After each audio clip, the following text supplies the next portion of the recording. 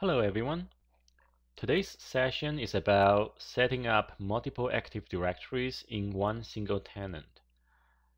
Most of the time you just need one single Active Directory per tenant. But let's say if you were a bank and over the years through merger and acquisition you have now multiple Active Directories because the old bank and the new bank, they all keep their own Active Directory domain. So you need to have collaborations and users from different activity domains that doesn't belong to the same forest to all be able to log into the same file sync and share solution here. So now let's take a look. So we have a setup here. So two Active Directory domains coming from two Active Directory LDAP server, and their friendly domain name is different. And then if you want to add the third one, you could.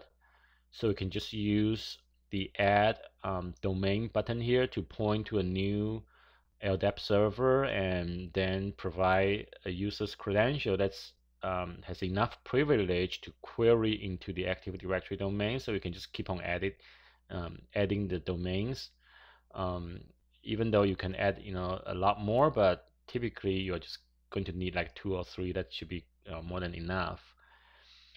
And after you add the multiple domains, now you can see the drop-down shows two different domains. They are kind of completely unrelated to each other, so they both showed up.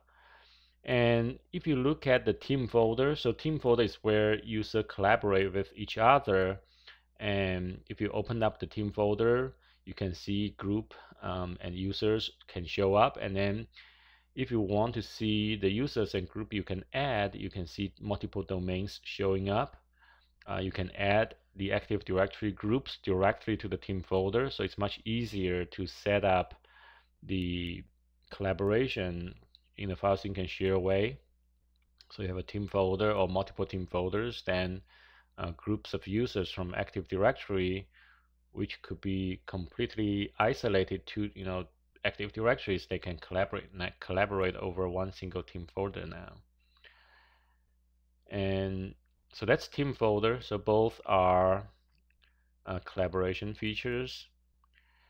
To set it up, you need to go to the cluster manager and enable that, enable multiple Active Directory, because it's not common for a tenant to have multiple Active Directories. So if you are a small or like a service provider servicing small shops, like 20 user here, 40 user there, so most likely each one is going to have one single Active Directory. So if every tenant only going to have one single Active Directory, there's no need to enable the multiple Active Directory support, because the list view here is going to show up, right? So it adds complexity to the UI. So if you don't have multiple Active Directory or no need to support more than one single Active Directory per tenant, then there's really no need to enable that. But now you can see after you enable the support, you can have multiple Active Directories, the Active Directory groups and